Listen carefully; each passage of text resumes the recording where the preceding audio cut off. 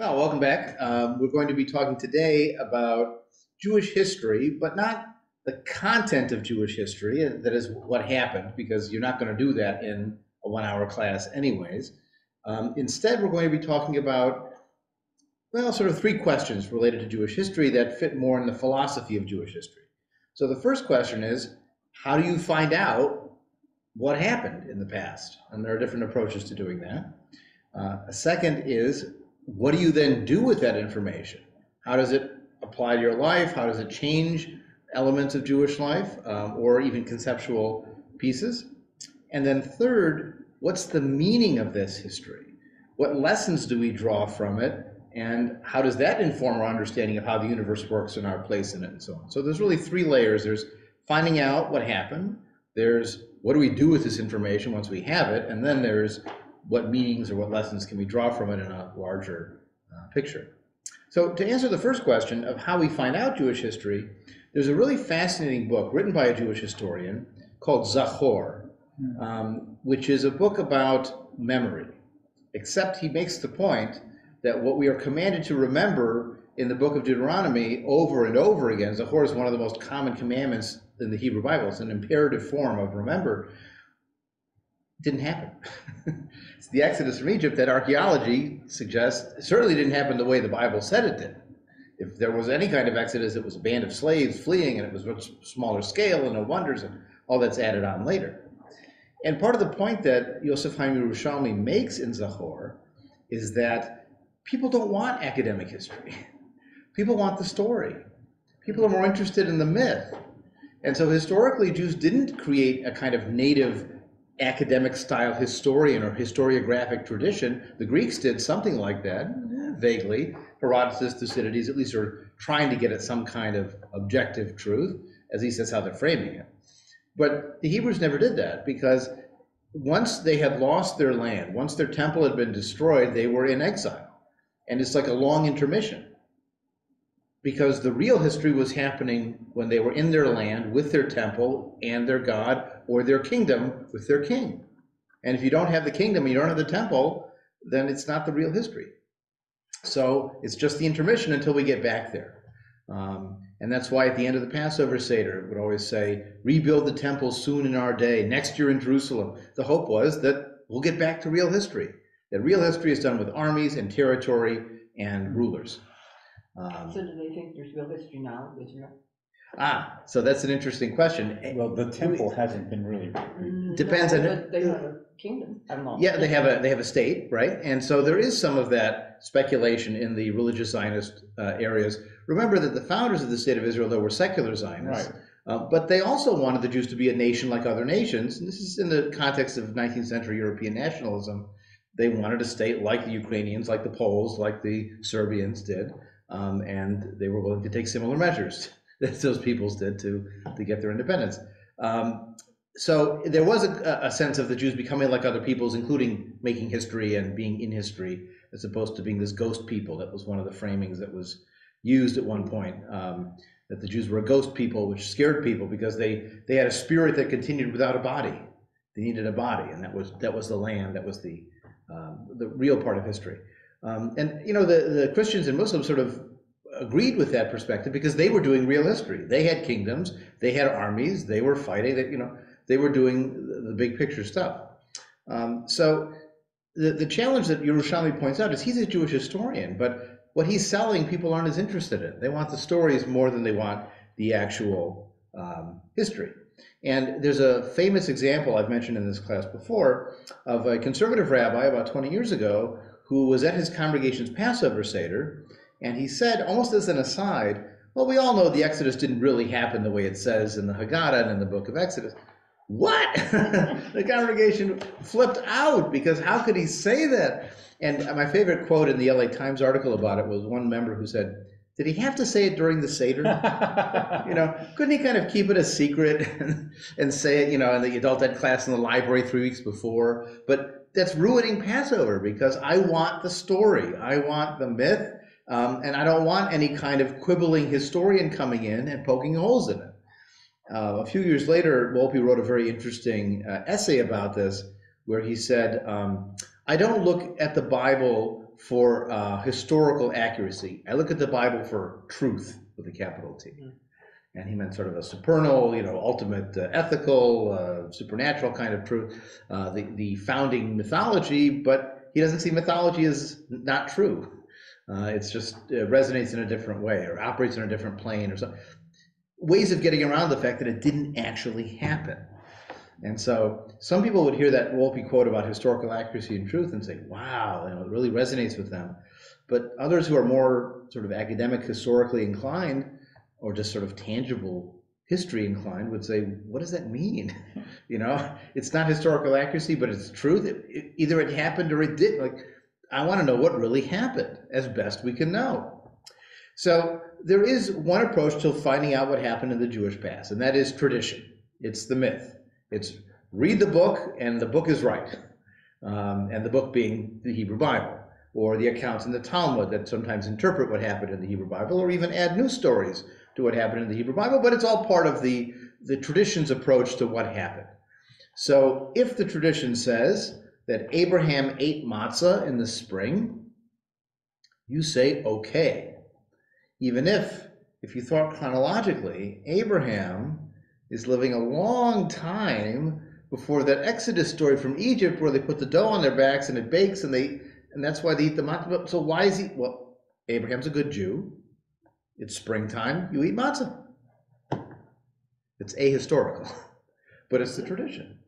And so yours is not to reason why, yours is but to accept what the tradition has told you about the past. And even in a modern era, where we don't simply imbibe what the tradition has told us, and we don't think that George Washington actually chopped down a cherry tree, there are those who take a stance of what they call second naivete, or a sort of willful make-believe of, well, we're going to act as if this is true. We want to, inhabit the ideas and experiences of our ancestors, and so we're going to play the as-if game. And so we're not going to quibble with it historically. We'll use the past tense to talk about it as if it was really there. But, in our sober moments, we know that it isn't really there. But we believe in the power of myth to bind peoples together, to transcend time. And we don't want to break that chain. And so we're going to continue without quibbling on the historical detail side. So some have a naive approach to tradition. Some have a sort of second naivete approach to tradition. But in either case, they're accepting the myth and saying the myth is what happened. That's as much as we're going to delve into that question. Now, a second approach to finding out the Jewish past is what you might call anecdote, or family legend, or my relatives going back 8 generations were rabbis on both sides, and they lived in this town and they did this job. Did it really happen that way? Maybe. Maybe not. There's a really fascinating episode described in Dara Horn's People of Dead Jews, where she talks about the story of the Ellis Island clerk who changed people's names on the way in. How they showed up and the clerk misunderstood what they were saying or mistranslated it and wrote their name down wrong, and that's how they got the name Brown instead of Brunswick or whatever their family name was in Europe. And what Horn points out, and what historians have discovered, is that in fact that's almost never the case. First of all, it's not like Yiddish was an unknown language in New York in 1910. I mean, there were lots of native Yiddish speakers there, and they hired them to be there as translators. In fact, you couldn't get a job working in the Ellis Island clerkdom unless you spoke multiple languages. And they had translators available to explain these things. And it turns out, if you look at the court records of name changes, where people went to court to legally change their name, there's a surprisingly large number of Jewish families that did so. And they did so giving reasons like, I'm not accepted, or I'm facing social discrimination, or other euphemisms for that kind of experience. And so rather than tell the real story of what really happened, of I faced prejudice in this wonderful country, or I wasn't able to get past this barrier without changing who I was. I had to take the axe to my own name to have the opportunity for you that I couldn't give you otherwise. I cut off my own roots it's easier to blame that nameless clerk at Ellis Island. And so this is that challenging part about the anecdote, the family legend, is that sometimes it's just not true. I mean, you hear stories all the time. People go get a DNA test, and they find out that they are a surprisingly large chunk of something that doesn't fit with any of the family stories, right? I was told that I was, descended from Africans on both sides, and I have 35% white DNA, a European white DNA. How did that come? It's in there somewhere, but the family legends didn't cover enough of it.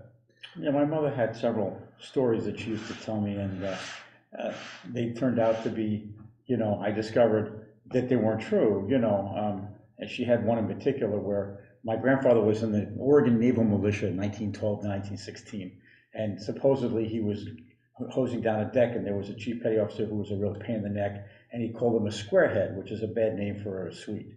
And my grandfather, who was a very placid man, apparently got really angry and blew him off the deck with the hose and was discharged from the Navy. Mm-hmm. Well, then I found all the papers after everybody died, and I have all the papers. He was a chief petty officer himself. He was honorably discharged at the end of his service.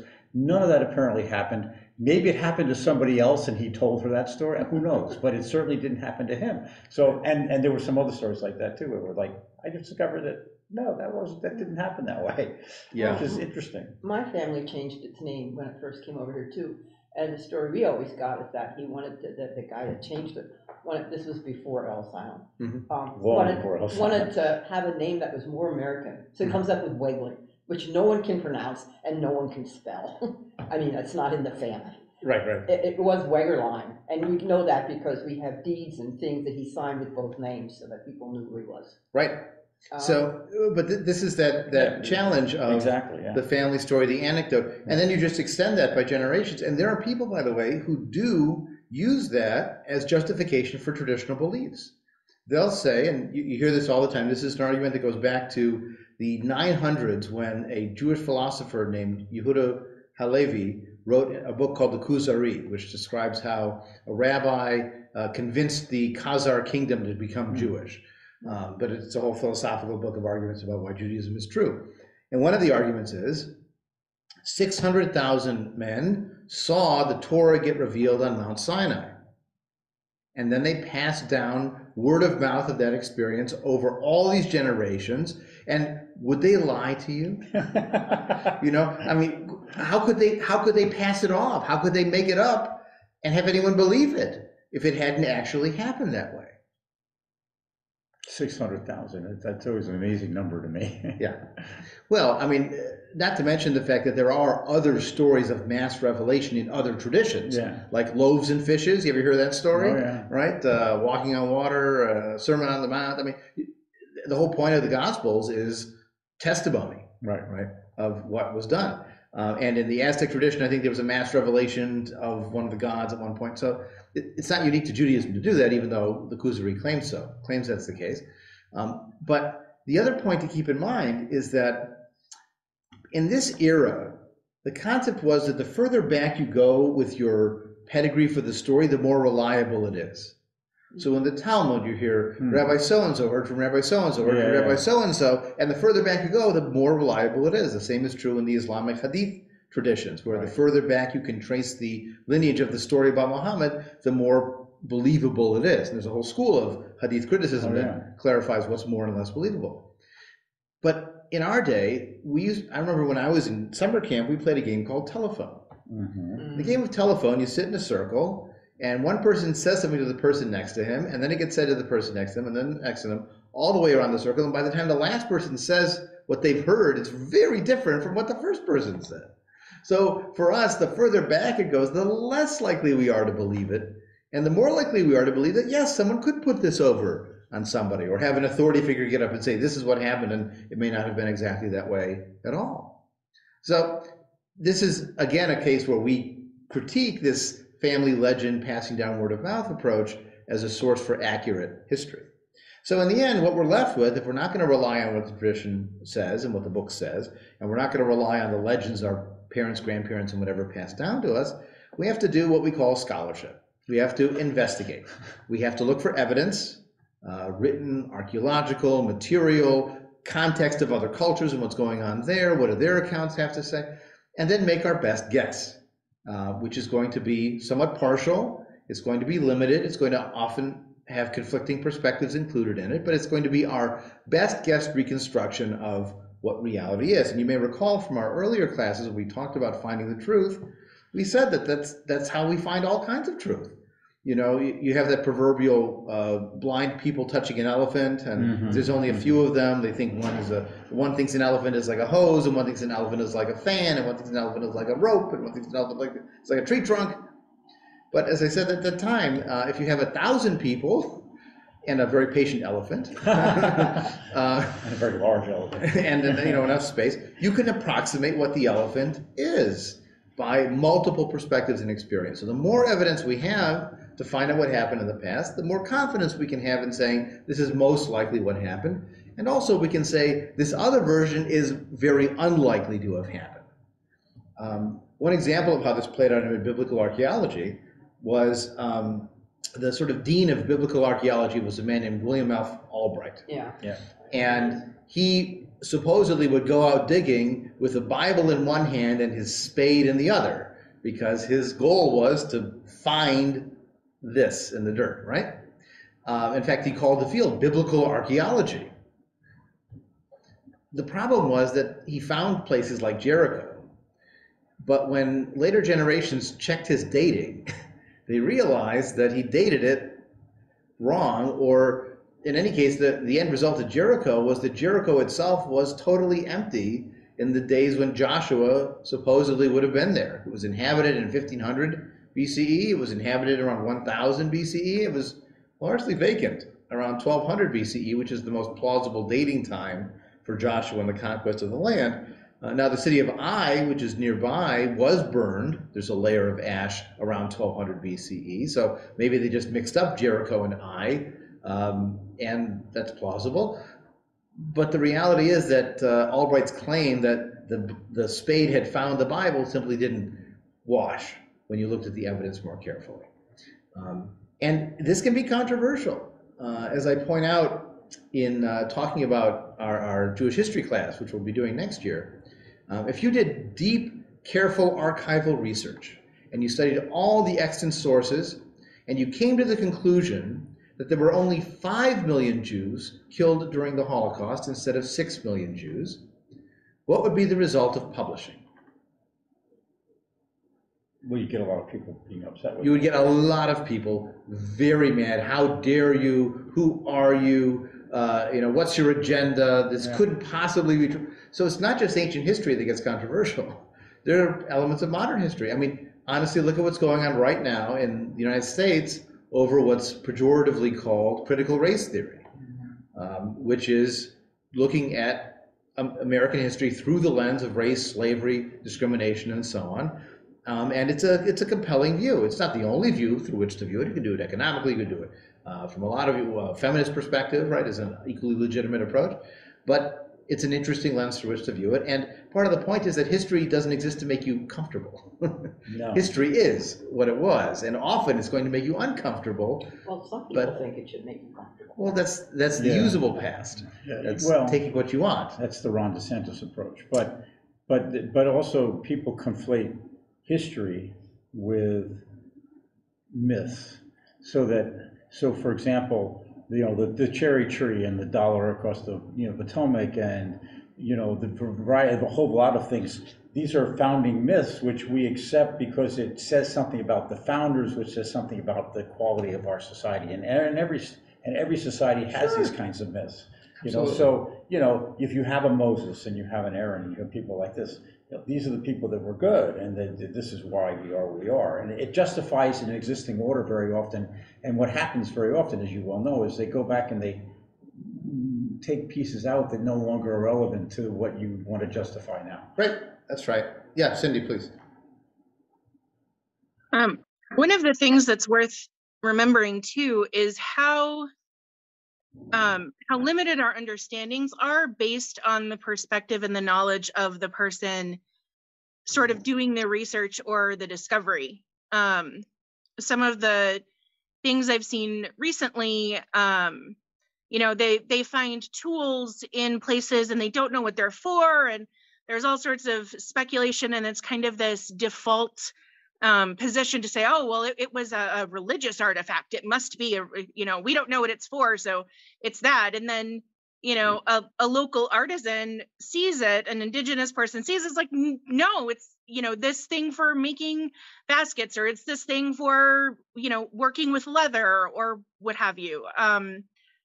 There was a whole big talk for quite a while about how Greek women in, you know, the age of antiquity, how they managed such complicated hairstyles. And, you know, they're shown as having these elaborate things, and how could they do that? They didn't have Aquanet and, you know, everything else. And then finally somebody thought, well, maybe we should ask a hairdresser. And the hairdressers went, well, they sewed it together. There are places now where you sew your hairstyle in place, and, you know, that's just what you do. But for how many years all of these, you know, commonly, you know, Western educated people were just limited because they didn't have the perspective needed to really make it, you know, a true assessment of what was in front of them. Sure. I mean, if you found an artifact with 28 notches on a piece of wood, some people might say, is there a sacred number, or is that counting? And someone else will say, they're counting their period. I mean, it's this is not rocket science, but your perspective makes a big difference in how you read the evidence. So yes, it's absolutely true. Ideally, the more perspectives you get on the same topic, the closer you can approximate some kind of truth, or you have a multifocal truth that offers many perspectives on one object. After all, you wouldn't describe a sculpture from only one view. You have to walk around it and get the other views of it, and then you can describe it, but it's never going to be the same from one angle or the other. Well, there's also a group of, I don't know if they're archaeologists, but that have, you know, tried to recreate the tools and things. Right. And you said, like, well, this is how it's, you know, what we thought had happened, you can't do it that way. And we were recreating it by trying to make it. Right, and, right. And that, flint napping and all kinds of things. There are all kinds of ways to analyze tools now, too, to find out where the wear is on it. Right, right. You could tell how it was held because it has different kind of wear from what. Right, absolutely. I mean, and actually some archaeologists now are starting to use what they call native informants to help them when they're doing things, you know, to make suggestions like that. Like, ask the Navajo. Well, and one of the quirky details is that sometimes we know more about what existed in a particular location 300 years before a later civilization than that later civilization did, because it was just a mound to them. But we've done the ground penetrating radar, we've done the excavation, so we actually have a better sense of the history than the people living it, of what happened before them, sometimes because of the tools that we have. So that's how we find the information, right? Now, what do we do with it? What effect does it have on how we practice Judaism? Do we teach it in our Sunday schools?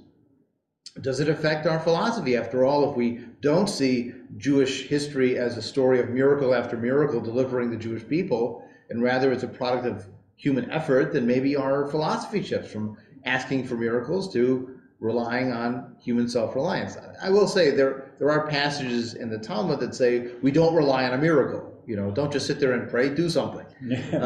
So it isn't a purely, you know, pious interventionist approach. But still, there's a sense of providence and divine planning and care for those who are pious and so on, or the idea that tzedakah saves from death. You know, if you do righteousness and charity, it will help you. So maybe our lessons are a little bit different out of that. So to take a look at one example of this, I'm going to show you a few slides that talk about what are the implications if you accept that people wrote the Torah, which is a historical conclusion. And there's a lot of evidence for that based on sources and critical study and comparing other literatures and so on. We're not going to get into the details of that today, but I want to think through what are some of the implications of if the Torah is written by people. Now, I will also point out, I just want to pin me so that that's what's visible. There we go. I will point out that there are plenty of arguments that a God wrote the Torah, part of Jewish tradition. For example, if I can get the slide to advance, there we go. Here's a passage in the Mishnah, first collection of rabbinic sayings. It says that all of Israel have a portion in the world to come, but these are the ones that do not have a portion in the world to come.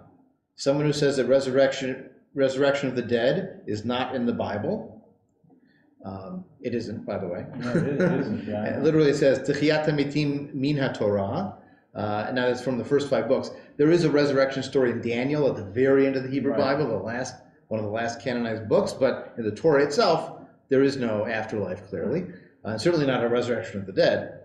Secondly, that the Torah is not from heaven, divinely revealed. And the third is an Apikoros, a heretic, think Epicurus in his critical philosophy. So these are the categories of people in Israel, or Israelites, who do not have a share in the world to come. The first one makes sense. If you don't believe in a world to come, you shouldn't get an entry ticket, right? But the second is a core belief that the Torah is from heaven, that is divinely authored. It has a divine origin. In fact, it becomes even mechanical in the Talmud, the story written maybe another couple hundred years later, describes Moses going up on Mount Sinai, and he saw, this is Kadosh Baruch Hu, which means the Holy One, blessed be He, sitting, tying crowns on the Torah's letters. He's actually finalizing the font that they're using to write the Torah.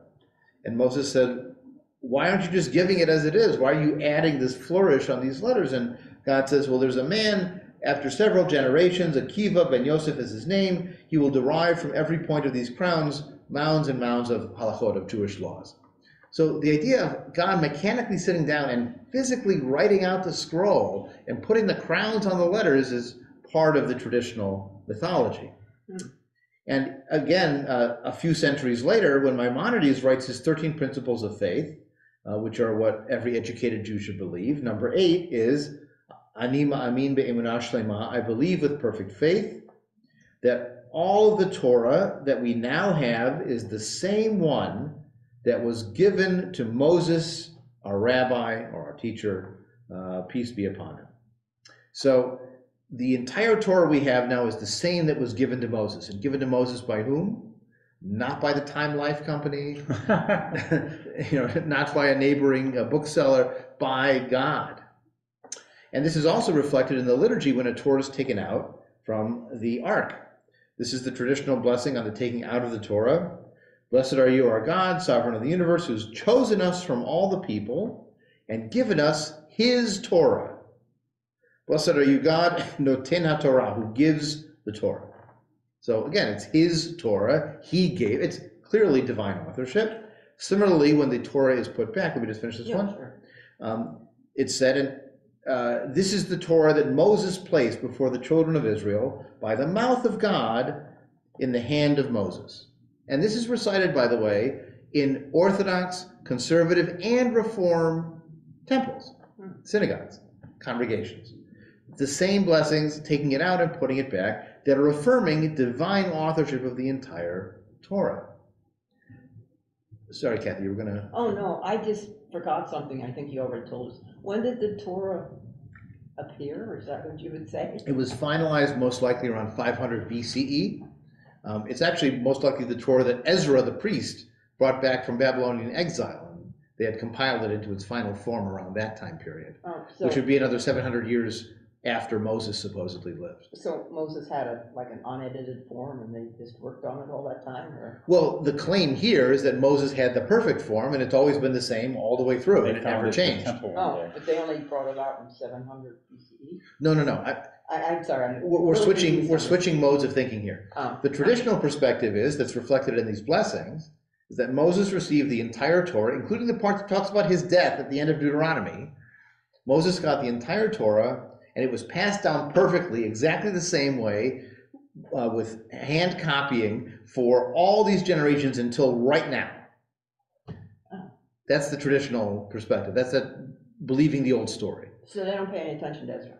Yeah, I mean, Ezra's important because he reestablishes the Torah's authority when he's back from exile. Written any of it. But it's not claimed to have written it. That's the historian's perspective that thinks he compiled the final version of it. I was confused on that. Yeah, it's hard to shift vocabularies there. Is the Exodus, does the story of the Exodus important before the exile, particularly, or we just don't really can't tell? It's hard to, I mean, it obviously becomes more important during the exile because there's a prefiguration of what's going to happen. But I think there was some kind of exodus before that. Don't forget the northern kingdom of Israel was exiled in 722, much earlier. Yeah. So it's plausible that that might have been a starting point for that story. Okay, so now if you decided instead it was written just by people, there are a number of implications and consequences to that. If it was written just by people instead of by a God, then the challenging passages are no longer a dilemma. If God wrote it and then he talks about slavery and talks about stoning rebellious children and all these terrible passages, you're sort of told, this is eternally true? Well, once people wrote it, oh, okay. So if it says, when you acquire a Hebrew slave, he serves 6 years, the 7th year he goes free. If he's single, he can leave single. If he has a wife, his wife leaves with him. But if his master gave him a wife and born him children, the wife and her children belong to the master, and he leaves alone. That sort of sucks. That's awful. And if the slave declares, I love my master, my wife, and my children, I do not wish to go free, then the master takes him before God. He's brought to the door or the doorpost, and his master pierces his ear with an awl, and he remains a slave for life. Blech. And if a man strikes his slave with a rod, and he dies then and there, he must be avenged. But if the slave survives a day or two, he is not to be avenged, since he is the other's property. And this Chattel slavery. And this is the kind of stuff that the Southern preachers used to say, hey. Even some Southern rabbis used it to justify slavery. So the point is this eternally true? Is this beautiful? No, this is a product of its time and its place. And so it's important to remember that if you think of values as like a Venn diagram, there's going to be Torah values, what the Torah represents. There's going to be our values living in the 21st century, and there'll be times they overlap. Love the stranger as yourself, do not oppress the worker and withhold his wages, care for the widow and the orphan, leave the gleanings of the field for those who need it. There's wonderful ethics in there. That's in that A and B part, because it's my ethics and it's Torah ethics. But an example like the slavery thing that's Torah values, but not my values, because it was written 1,500, 2,000, 2,500 years ago. I shouldn't expect to agree with everything in it, but that's a wonderful consequence of it being written by people, having that historical approach. I don't have to defend everything. I'm allowed to say, thank goodness this is old. A second difference is that if it's written by just people and it has a historical context, then there's a distinction between the Torah itself and the traditional comments on the Torah. So this is an example of how you might actually read a text from the Torah in a traditional setting. It's called the Mikraot Gedalot, the large scriptures, because it includes the main text of the Torah and then all the commentaries around it to tell you what it actually means or how you should think about it, or other legends that have been added into it but are now so canonical that you can't read this story without that lens. There's a famous example of a legend about Abraham that says that his father, Terach, was an idol maker, made statues to worship. And he left Abraham as his watchman in the shop one night. And Abraham had received a revelation that you weren't supposed to worship idols anymore. And so he took a hammer and he smashed all of the statues except for one, and he left the hammer leaning against that statue. His father comes in the morning and says, "What happened here? I thought you were supposed to watch this." And he said, "Well, I did, but the problem is that they got into an argument over which god was the most important, and so that one over there picked up a hammer and smashed all the other ones, and that's what happened." And his father says, "That's ridiculous. These are just statues made out of stone. I carved them yesterday. They can't do anything." And Abraham says, "Aha! Do you get the lesson?" Now, this is not anywhere in the Hebrew Bible. No. This is a rabbinic legend that's added later. But if you were reading a Mikraot Gedalot version, it would have that story there because that's the lens through which you're supposed to view the Abraham saga. So in that world, there is no distinction between the Torah and Torah commentary. So people will say, he teaches wonderful Torah. Or when they read the Talmud, they say they're reading Torah because it's sort of an extension of that legal principle or discussions. Where we would say, if it's written in a particular time, in a particular place by people, then there's the book. And then there's the books about the book that are written in their time and place. And that, you never get out of your time and place. Rashi writes in medieval France, actually in the Rhine Valley, sort of between France and Germany. But he's a product of his time and place. He is not perfect and eternally true. And the same is true for this modern version, which was published in the early 2000s, called A Women's Torah Commentary. And they call it a women's commentary because they don't want to speak for all women and say the Women's Torah Commentary. That was actually an editorial decision. But it collects a lot of different women's voices that now are also on the page, but again, coming out of their time and place and clearly marked as different from the main text. And then you could even have a creative retelling of the story like Anita Diamant's The Red Tent, which is sort of a creative revisioning of the Dinah story in the book of Genesis, but from a very feminist perspective, if you have a chance to read it. Another example of an implication is that the 70 faces of the Torah that are traditionally interpreted there are our faces. That is, it was thought that if you can read the same text multiple ways, God planned all of it. Because if he wrote it, then he can put whatever meanings he wants in there. But if we wrote it, if people wrote it, and people are reading it, you can use what's called reader response theory, and maybe different people are going to read it differently, but it's literature. So if God's a character, then if God gets mad, or God gets jealous, or God needs psychological manipulation to do the right thing, that's okay, because it's not God, it's the character, Yahweh the God, like Zeus in the mythology. This particular story is one of my favorites, where the people of Israel have made the golden calf. And God says, do you see what your people have done? You know, like parents who are, your son. Your son, right? And so then God says to Moses, let me be, leave me alone and let me go wipe them out. And Moses implores God, saying, don't let your anger blaze against your people. Notice he uses the your back to God to get him to identify with him, whom you delivered. You know, did you want to waste your time? Because you did take a lot of energy to do that. And what are the Egyptians going to say if they hear you did this? Let not the Egyptians say, it's with evil intent you deliver them to kill them off in the mountains. Remember your servants, Abraham, Isaac, and Israel. You know, even if you don't like their kids, for their sake, maybe. And remember how you swore to them by your own self. You want to use your name in vain? You promised by your own sense of value that you would preserve their people and bring them into the land. And so then Yahweh renounces the punishment. So you have the manipulation of ego and reputation and consistency of your promises and a call for attachment. And I mean, it's wonderfully psychological. It's like the anger management therapist, you know, yeah, it really is. who's trying to address them. Again, if it's God, you don't do that to a God. But if it's a character, then that's totally fine. And that's one of the benefits of taking that secular scholarly approach. And if it's written in a particular time of place, then it's a product of the genius or the mishigas, the silliness of the Jewish people. And this is a quote from an American Reform rabbi who loved the idea of the modern critical Bible. He said, it's restored the Bible to us. If the Bible came down from the clouds, as no other book has, it's not our own. The Bible is ours. We wrote it. It's the literature of a highly gifted people. So it's actually not a Jewish book if the God wrote it. It becomes a Jewish book if the Jewish people wrote it. And then we have the implications of when does this knowledge apply? This is about the Torah, but we could talk about any of these historical critical details. At what age do you tell them the real story? How much detail do you bring into this? And how do you maintain that balance of here's the story and here's the history, and they're both important in their own way? At what age does that make sense? Do you treat the Torah scroll differently? Are you going to parade it around and kiss it if you realize it was written by people, or do you still do that for the tradition's sake?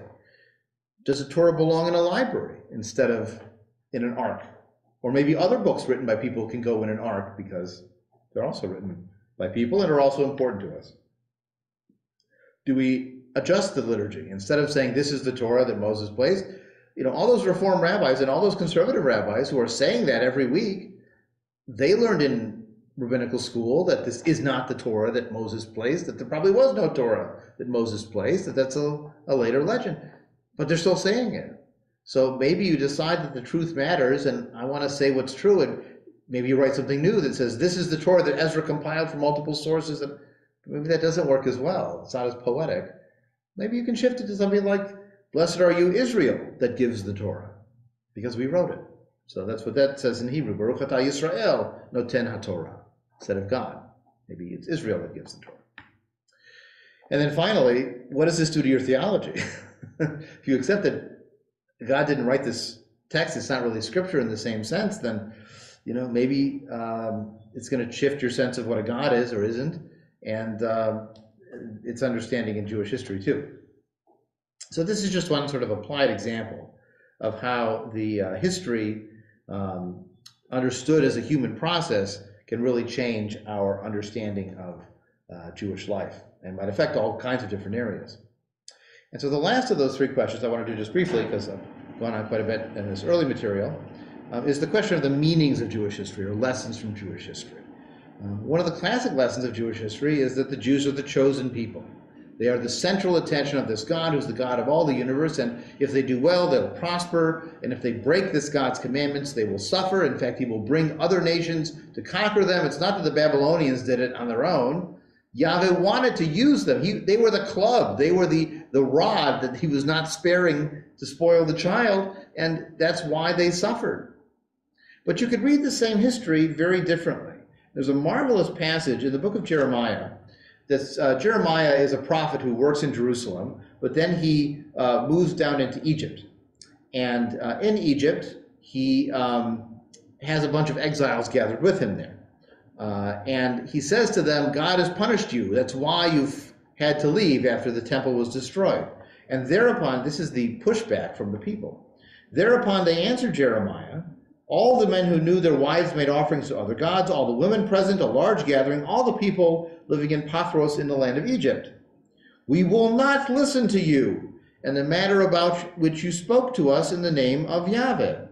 On the contrary, we will do everything that we vowed, to make offerings to the Queen of Heaven and pour out libations to her as we used to do, we and our fathers, our kings and our officials in the towns of Judah and the streets of Jerusalem. For then we had plenty to eat. We were well off. We suffered no misfortune. But ever since we stopped making offerings to the Queen of Heaven and pouring libations out to her, we have lacked everything. We've been consumed by sword and by famine. They were living in Jerusalem for a long time. They were worshiping many gods, the Queen of Heaven, and then they were told to stop by the prophets, and they stopped. And then they were destroyed. So why did that happen? According to Jeremiah, they were being punished for all those years of worshiping the Queen of Heaven. But according to these people, it was the Queen of Heaven who got mad, that they stopped worshiping her, and look what happened. So we're going back. We're going to do exactly what we used to do with her. And when we make offering to the Queen of Heaven and pour out libations, is it without our husband's approval? Of course the women are doing it with their husband's approval. Now, Jeremiah responds, and he says, indeed, the offerings you presented in the towns of Judah and the streets of Jerusalem were remembered by Yahweh and brought to mind. When you could no longer bear your practices and the abominations you committed, your land became a desolate ruin, as is still the case. So it's the same history, right? The same event happened. Jerusalem was destroyed. And Jeremiah reads it one way to confirm what he believes, that Yahweh is the only God to be worshipped. And the worshippers of the Queen of Heaven read it exactly the opposite way, that they should have kept worshiping the Queen of Heaven and not shifted to just worshiping Yahweh. So we're going to, in our discussion questions, talk a little bit more about this chosen people question. But the last point I want to make about Jewish history and why this is important for secular humanistic Jews specifically is that this counts as doing Jewish for us. Learning about our past, finding out what our people really did. This is Jewish practice. It's not only going to synagogue and lighting Shabbat candles and eating matzah and holding a Passover Seder and having Hanukkah candles and so on. This counts as Jewish practice too, learning about the history of our people. When I was in college, I almost never went to Hillel. And somebody asked me, you're thinking of being a rabbi, why don't you ever go to Hillel? And I said, well, I'm majoring in Jewish studies. I'm taking 4 religious studies classes in Hebrew this particular semester. Like, I'm Jewed out. At a certain point, I'm studying Hebrew, I'm learning Jewish, I'm doing all this Jewish content all week long. And so, maybe I'll go for a debate team tournament this weekend, or I'll, go to a concert or something else. But the point was that doing my homework, studying Jewish history and thought and philosophy, that was Jewish practice too. Not just going to Hillel and having a Shabbat dinner. So that's why this is an important topic. That's why we have a whole year on Jewish history in our adult education curriculum. It's an important part of our approach to Jewish identity.